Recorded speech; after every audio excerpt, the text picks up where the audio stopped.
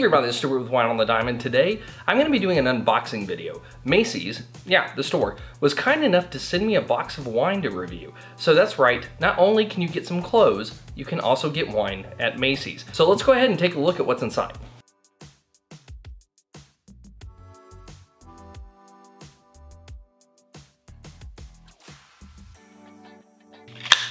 Alright, so opening it up, I have this insert that says, wine that shines on whatever occasion. Macy's Wine Shop. So, if you couldn't tell from the box, that's confirmation that the wine is from Macy's. So, looking here, okay, so I have 9 bottles of wine to review.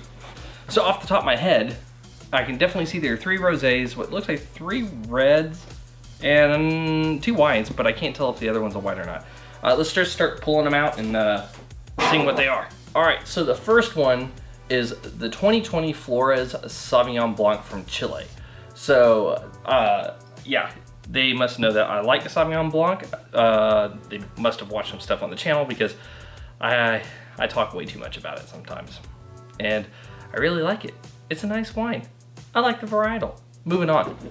So the next one is the 2019 La Madora Chilean Reserva Chardonnay. All right, so the next one is the 2018 Sierra Trails California Merlot. It's labeled as California, so there's no specific AVA, but that doesn't mean it's bad. We've had non-specific AVA wines before, and they can turn out pretty good if they're done well. The next wine is a rosé. This is the 2019 House Party Rosé from Lodi, California. So, does it say what the grapes are? No, I might actually have to go to the website to see if they have any of that information, because I'm not seeing any info packs, but I am seeing this. So in the event that I do want to order more wine, got the coupon codes right here.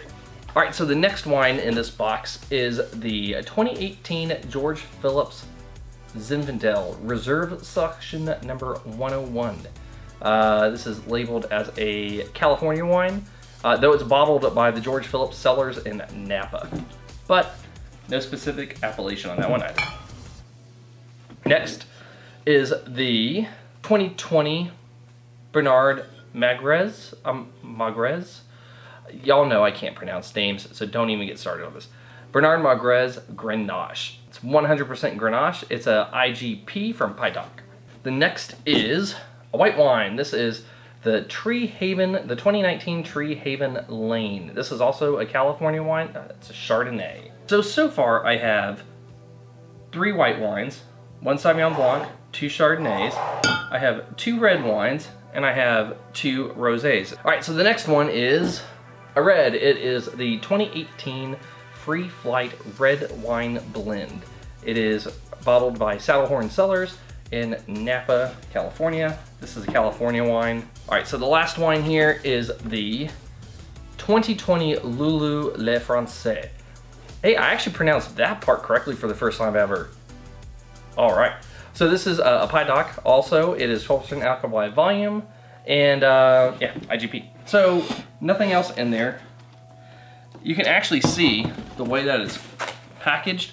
It is nice because you have this really nice kind of cardboard absorbing layer on the bottom, and then you have the lattice to make sure the bottles don't clink, and then you also have cardboard that goes on top to protect from any force that might try to crush the box, or it also helps kind of stabilize some of the bottles like around the neck to make sure they don't move around. So that's quite nice. Okay, so 9 bottles of wine from Macy to review. 3 whites, 3 rosés, and 3 reds. Now, I only shoot 3 videos a week. 1, because I don't have a ton of time to shoot more videos, and 2, I like having a liver.